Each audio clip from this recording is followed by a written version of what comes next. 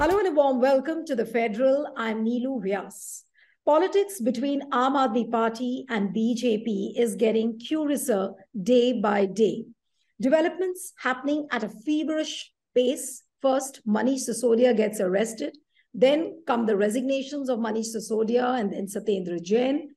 And now, Congress leader, or rather former MP Sandeep Dixit, has written a letter to the Delhi LG asking him to prosecute Arvind Kejriwal, the Delhi Chief Minister, for the snooping case. Now, whether at all Kejriwal will be arrested or not, nobody knows for now. But does this move look like something towards annihilating Kejriwal? Do we see this as some kind of a monumental decline of the Aam Aadmi Party? Today, we have a very special guest, Tavleen Singh, who's the veteran author, columnist, writer. It's lovely to have you on the program, Tavleen. Lovely to be here. Yeah, my pleasure, Tavleen. But the first question I would like to ask you is, of course, in context with what is happening in the politics of Delhi. Do you see some kind of a design when Sandeep Dixit says that, he should be booked under the Sedition Act, then Manish Sisodia gets arrested, then come the resignations? Do you see some kind of a conspiracy, or it's just a rather a political move? How would you see that? There may be something wrong in the liquor deal in which all of this is being investigated. I'm actually on the side of privatizing liquor shops. I don't think government should be running them in the first place. So I think that's what they were trying to do. And the allegation is that money has been made by the people who got the shops, right? Now, as for this being a huge conspiracy to destabilize the Delhi government, it may not be a huge conspiracy, but it has destabilized the Delhi government. You don't need to arrest the deputy chief minister of Delhi. You can question him. When you arrest him and make a big deal about it, what is the message that you're sending? I mean, what is the information that they will be able to get from him that he hasn't already given him? Secondly, is he a flight risk?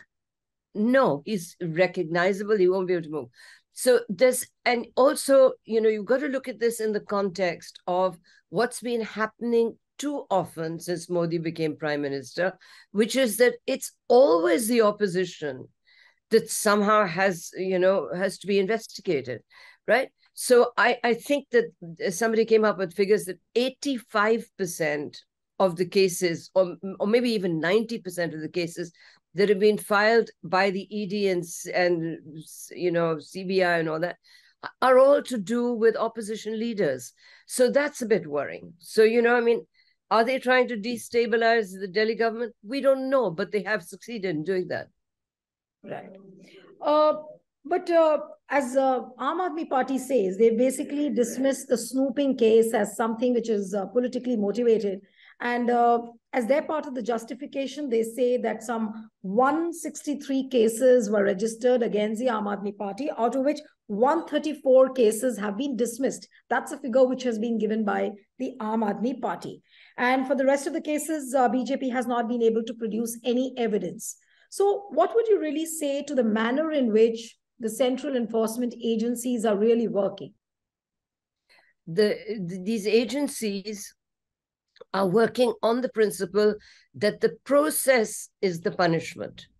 So at one point when they wanted to go for Shah Rukh Khan for reasons that only they know about, they arrested his son. For a month he was in jail, denied bail over what? Again, no flight risk, no capacity to damage the evidence or anything, to interfere with the evidence. But the punishment was in the fact that this young kid was in jail for a year.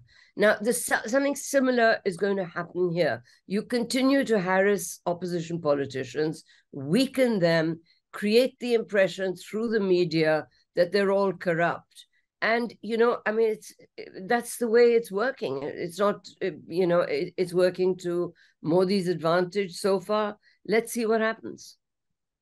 But how long can the BJP government continue with this ham-handed approach, Tavleen? Because when a person like you or me, or for that matter, any journalist who's questioning the government on this pretext, we are questioning, we are doing our work. But do we see the government hearing us? No. Is there any respite in the court? Not immediately. So those are the answers which are there on the platter for everyone to see. But how long can the BJP government really continue with this? As long as Modi continues to win elections, as long as he has the popular approval that he so clearly has, he can do pretty much what he likes. There will be consequences. We'll have to pay a heavy price for this kind of restrictive, illiberal democracy. But that time is not now. At the moment, Modi's approval ratings are 79%. When you go into, I don't know whether you do, but I wander about. And on my travels, I talk to people and they love him. They see nothing wrong with him. So, he is virtually in a state where he can do anything he likes. And he's doing it. But if the approval ratings are high, 79%, no problem. I'm saying if the approval ratings are as high as 79%, so why does he feel so insecure? I mean, in context with what is happening with the Aam Aadmi Party, why is this looking like something which is almost in the direction of completely destroying Aam Aadmi Party, or for that matter, the brand Kejriwal? It's not so easy to destroy a political party once it exists. It really isn't so easy. What they're trying to do is malign it. And since it's a party that came up out of an anti-corruption movement, what they want to do is to keep reminding voters that it's not as squeaky clean as they think. Now, so, but the point is that it's a double-edged method, because on the other hand, it gives Arvind Kejriwal the ability to say that the only person that Narendra Modi is scared of is him, and that's why he's being targeted particularly. But, before that, there was the Rahul and Sonia were hauled in by the enforcement directorate. I've actually covered this kind of, misuse of these central intelligence agencies for a long time, and they've never been more misused. This is really, this government has taken it to a new level. Sorry, go on. No, I was saying that when you look at the politics revolving around this whole thing, and I'm really curious to know from you that the kind of distance which Congress has maintained, and I was talking to a few leaders in Congress yesterday, where they said that the Aam Aadmi Party doesn't have the moral courage to seek help from other political parties, because it grew, it sustained, it thrived on a campaign by calling sub parties chor hai, sab neta chor hai. That was the general refrain of Aam Aadmi Party, and that's how they have grown. Now, with what moral authority will he go and walk up to them to seek for help? And when it comes to Congress, because people are questioning that why is Congress having a calibrated and a very measured response when it comes to Sisodia's arrest?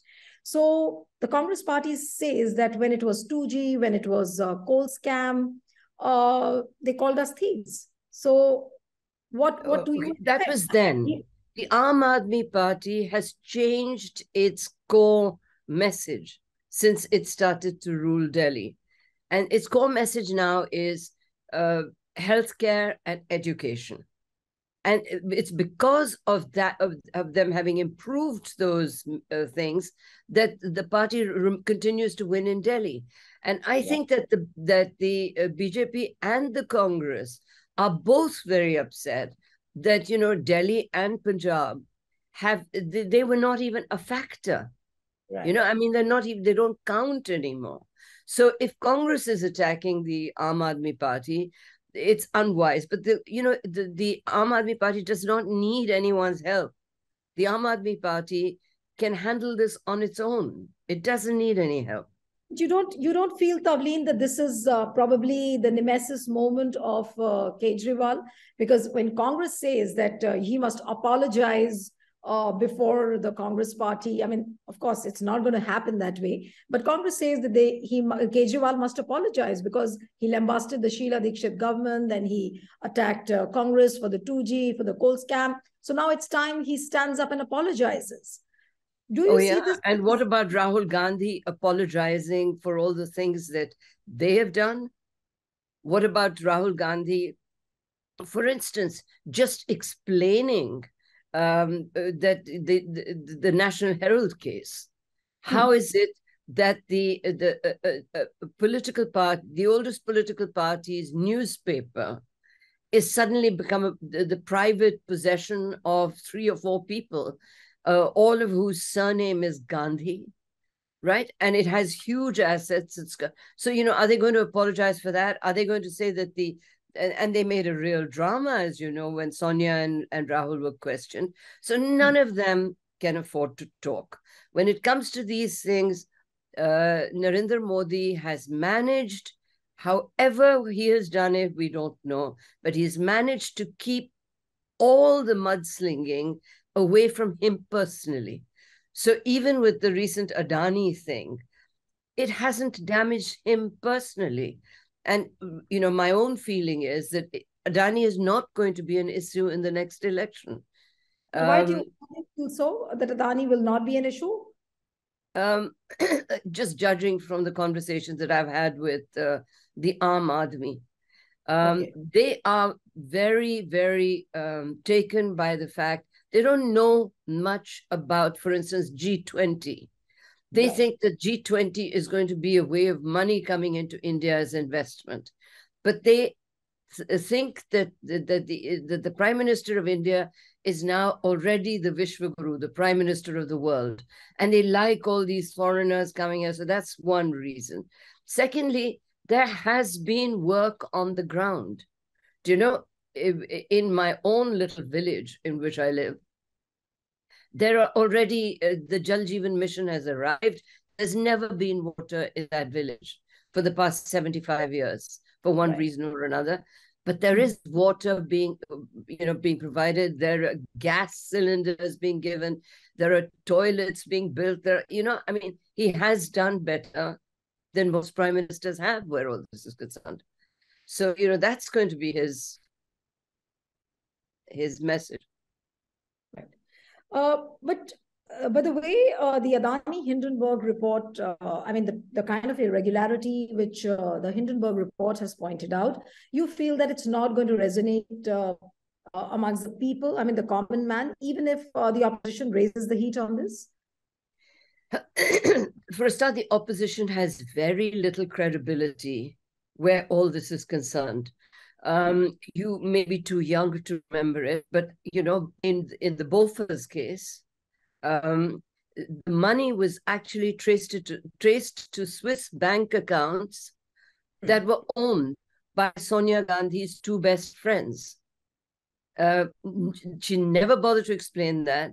One of the last things that Manmohan Singh did before giving up office in 2013 or whatever was to free a bank account that had been sealed in which there was Bofors money and that went to those same friends. So who is going to do that? Secondly, Bofors was a big issue in the 1989 election.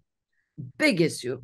Because for a start, Rajiv Gandhi, nobody expected that Rajiv Gandhi would be involved personally or that his family would get drawn into taking bribes in an arms deal. So it was a big issue then. But in the next elections that have come, Bofors has disappeared. As have, I don't think the National Herald thing is going to be an issue. When people talk about corruption, they're talking about corruption all the way down the line, where they have to pay someone or the other for something, for just basic services. So Adani, most people don't even understand what he's done, right? What he's Right. But this narrative of proximity between the Prime Minister and Gautam Adani, how sovereign guarantees were given to the other countries, and the way the stock valuations have been spiked up. Now, when this is being explained to the common man by the opposition, maybe in a very man's parlance, don't you think this issue can resonate or may resonate?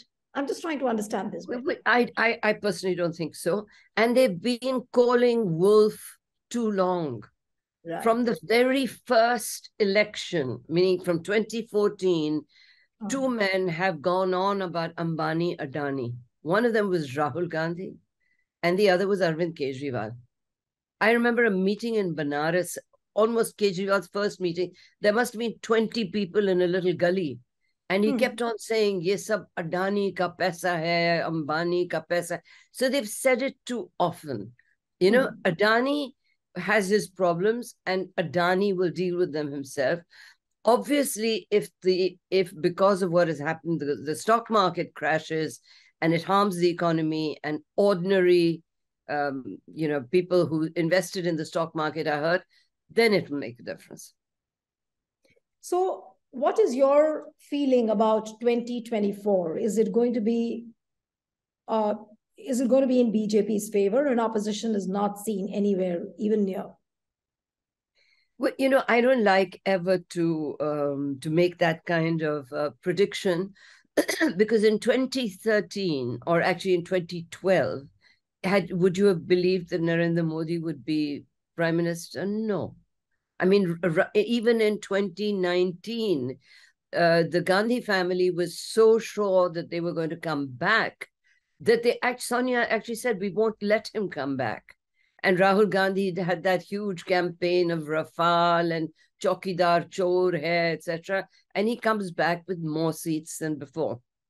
Now, what I have noticed in the voters recently is that they are very aware of what they can get out of a government. They no longer vote just because somebody looks charismatic or comes from some grand family or anything like that. What they see in Modi is a man who has nothing else to do but to work for India. He has no family. He doesn't take a holiday. And every day you see him somewhere or the other working, and people like that.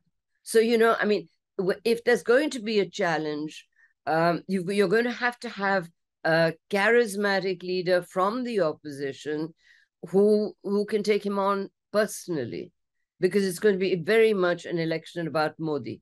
Common man sees Modi as a powerful force. But what about the political competitors who say that, the institutions have been hijacked? The court also seems to be in favor of the government. All these kinds of allegations, when they come up, how much of this issue, and also about the media freedom, that how there's no media freedom at all, the channels almost are falling, on the side of the government. So what would you really say to this? I don't think it affects voters. Okay. It's not something that is the first thing on their mind, that some journalists have been locked up, or, some have been not allowed to get their visas renewed, etc. I don't think that is ever going to become a political issue in an election. What will make the difference is if suddenly we have an economic collapse, then it will be easier for the opposition to give him a competition. But as I said, I don't like to predict these things. Every time I've done it, I've got it wrong. I predicted that Atalji was undefeatable in 2004. And I said that on CNN. So it's on tape. So I'm not going to make any predictions here. I think that the whole beauty about democracies is that you don't really know what's going to happen till it happens. No, but what I'm curious about is the fact that shouldn't the media be questioning the government? Of course, it's not a political issue with a common man, but the media doesn't raise questions as to why the institutions are hijacked by the government, why The channels are being bought over, the way advertisements are being doled out to silence the media. Media almost has stopped questioning Modi. I mean, look at the mainstream media. Because anyone who questions Modi gets into trouble. So the media, it's true, is more docile than it's ever been before, because how many journalists are rich enough to fight court cases against the ED, right? And if they bring those charges, and if we know already, which we do know, that the process is itself the punishment. So by the time you've proved that look what happened with Sadiq Kappan. There were no charges against him. He was in jail for 2 years. Umar Khalid, he's a student leader. He's been in jail for 2 years because they're using anti-terrorism laws against the media. So, it's not easy to fight that. But what would you really say to the democratic ideals as far as the Modi regime is concerned? Does he really seem to be bothered at all about the democratic ideals? Is he really bothered to save democracy? Because these are all the parameters on which you judge how democratic a country is. Okay, no. We mustn't be melodramatic, okay? Democracy has survived in India because the people wanted to survive. When you had one prime minister who decided to suspend it, they threw her out without, a chance. So if democratic rights begin to be suspended for ordinary people, it becomes a big thing.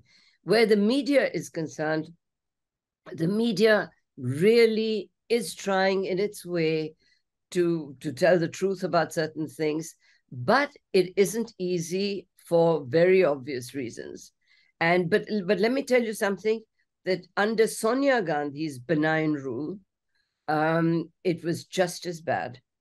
She targeted people. I don't want to go into the details because it involves me personally. She targeted people who criticized her. And if they didn't lose their jobs, people around them ended up getting very seriously hurt. So, it's nothing that new, nor is it new that the CBI and the ED are controlled by it's always been that way. What the BJP is doing is playing from the Congress playbook and playing the hard ball. More aggressively. Yeah.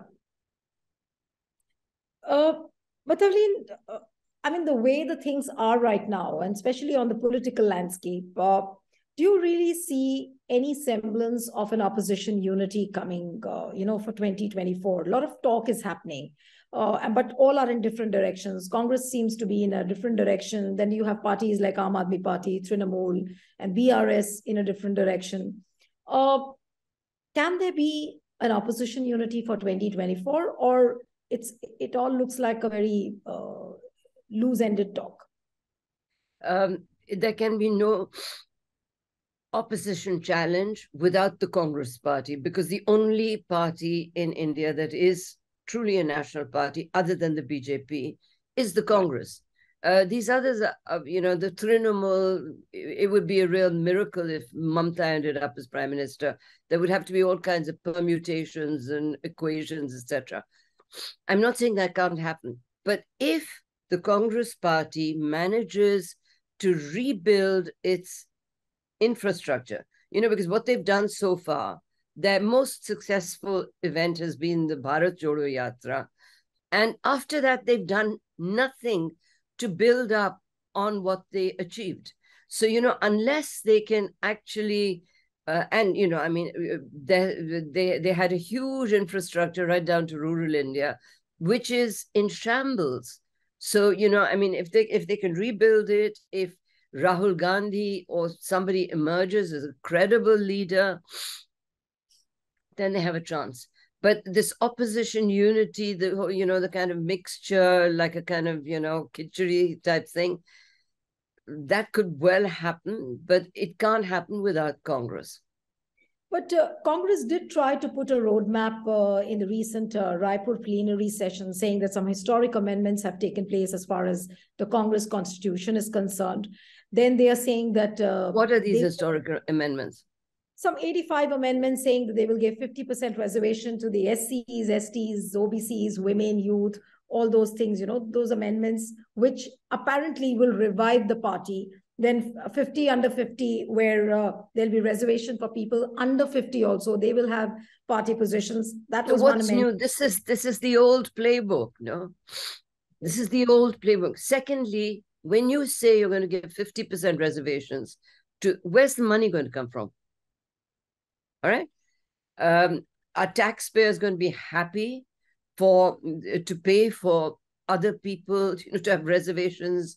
It's not an easy thing to implement. These are political illusions that they create when elections come around.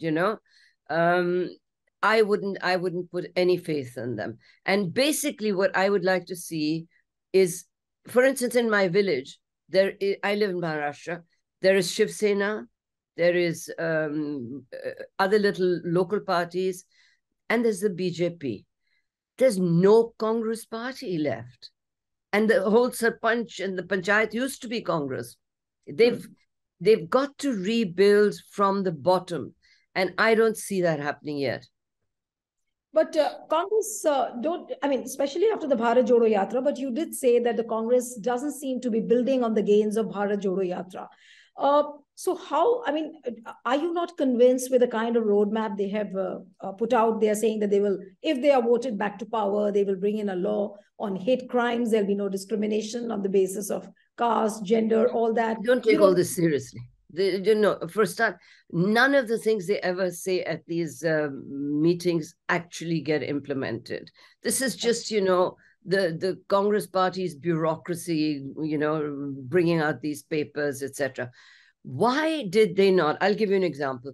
Where the Bharat Jodo Yatra has gone, in the villages that it went through, are there now little cells already started saying Bharat Jodo Yatra, please come and help us, we're trying to rebuild the Congress party? There isn't. There's nothing. They just swept through the country from Kanyakumari to Kashmir with Rahul Gandhi proving that he's very fit, and good for him for that. But, he's not going to be a gym instructor. He's trying to be prime minister. So you need more than just fitness, physical fitness. Yeah, the lines which you used, they're quite hilarious and at the same time very powerful and potent also. But what about Rahul Gandhi? Do you really see any hope in him? Will he be, can he be a competitor to Narendra Modi? Because always the talk is that probably Congress will project Rahul Gandhi when it comes to fighting a battle against Modi. Do you see him anywhere near Modi? At the moment, he cannot be the alternative because he still talks like a schoolboy. Do you know the charges that he makes? He takes a serious issue and trivializes it somehow. He takes the most serious issue and just makes a little joke out of it because, he is incapable of taking, and he takes on too many things. Suddenly he's talking about the Sanatan Dharma and what it stands for and all this sort of business, and saying, that he knows more. Go and read the Vedas, he said the other day. The people he's up against have not only read them, they know them. That's their whole, their culture. It's what they believe in. So, I find that I haven't actually heard him make a speech that I would consider the speech of an adult politician trying to become prime minister. I haven't heard a speech like that. But the undertone of the entire Bharat Jodo Yatra was to fight the communal atmosphere. There was so much of Hindu and Muslim happening. He was talking about brotherhood. He was talking about harmony. Now, was that not something which was quite palatable to the people, and they could have built on this tone which was there for Bharat Jodo Yatra? They should build on it. They should concentrate. Instead of 85 new ideas, they should have 5 new ideas. By the way, the Congress party hasn't had a new idea in 75 years. No, I exaggerate, but certainly since Narasimha Rao became prime minister and ended the license Raj, they haven't had a new idea. Okay, so they go on about, oh, my daddy did this, and my daddy, my father did that. I mean, you just should hear the speeches that Priyanka and Rahul made. People that most of the voters weren't even born then. They have no interest in that. I mean, so to go on and on about the past, it's as absurd as the BJP going on, for instance, in Karnataka about Hanuman and Tipu Sultan. If you just look at it from a distance, it looks as though the election is between Hanuman and Tipu Sultan. How absurd is that? Right. Okay. So, but they are in a good position to build on that idea that we stand for Hindus and Muslims having equal rights, right. And we think that they're discriminating. They should have a huge campaign about the cow vigilantes who have killed off people, if they did that, if they made those people who were killed into proper heroes, people's houses who've been demolished, bring up those things, and then you get to the common man. But as you said, that Rahul Gandhi still looks like a schoolboy. He's inconsistent with whatever he says. He talks like a schoolboy. He looks like an old man now, but he looks like an old hobo, but he talks like a schoolboy. Huh? Right. But he's talking like a schoolboy, so you don't see him as a very serious politician. So who else in Congress apart from Rahul Gandhi? Do you see anybody who inspires confidence in Congress right now? The way the things are now under the new Congress President Mallikarjun Kharge. Okay. For me, Kharge is nothing, irrelevant. What you must understand is that in the 10 years that Sonia Gandhi was de facto prime minister, she made sure that the party was really a party of political heirs. They all have children who they want to put into politics. Chidambaram's son is in politics. Kharge's son is in politics. Every person in the Congress party is literally just a political heir. Now, the thing with political heirs is they can win one election or two, but they can never do the real work because they haven't been thrown up by a political movement or a political idea. So, the Congress party has much repairing to do. And I don't see any of these guys. Where are the young people in the Congress party? I mean, you look at all those oldies, sitting at the, I'm not so young myself, so they're going to say that who is she to talk? But the fact is that you need a political party that is, attracting younger people. The BJP is. All their little, the poll level. Look at Congress, Tavleen, don't you think that everything in Congress revolves around the Gandhi family, whether one likes it or not? Is the Gandhi family which is binding the whole party. So it is all about. No, that's a mistake. Fine. Okay. Yeah. Don't go by that. They think that they are the glue that holds the party together, but they haven't been much. The glue is not working. They've lost so many people in the past 2 years. Yeah. So that means that glue has weakened. That glue worked when Sonia Gandhi could win you 150 seats. When in Rahul Gandhi's name, you could win 200 seats. They don't have that appeal left anymore. So what they really need to do is to stop being a little darbari court outside Sonia Gandhi's house and really make the party, allow in people, younger people from all over who want to join politics and who don't like the BJP's kind of politics. I don't see any effort of that kind going on.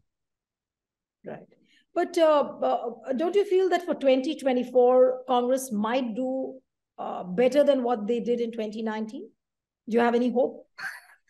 It's a very low bar. I think they have 50 seats, right?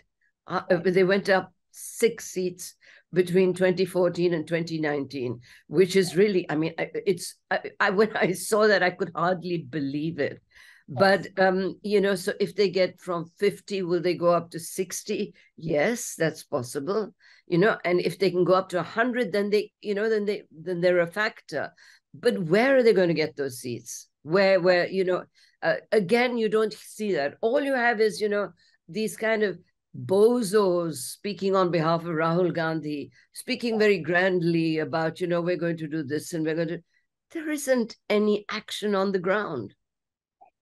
One last question, Tavleen, before I wind up the interview, that so you feel finally that there is no alternative to Modi and people will have to live up to the authoritarian ways and manners in which the government is conducting itself? No, I'm a very optimistic person, and I believe that when there is too much power in one individual, that it implodes, that it starts to dissipate in its own fashion. And I'm actually still hopeful that there will be a political party and maybe even a political leader who will be able to take him on in 2024. We need it. We really do need that. Okay.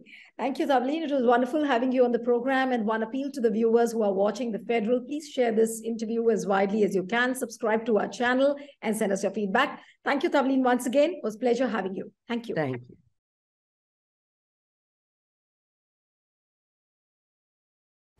Subscribe to The Federal's YouTube page for more interesting updates.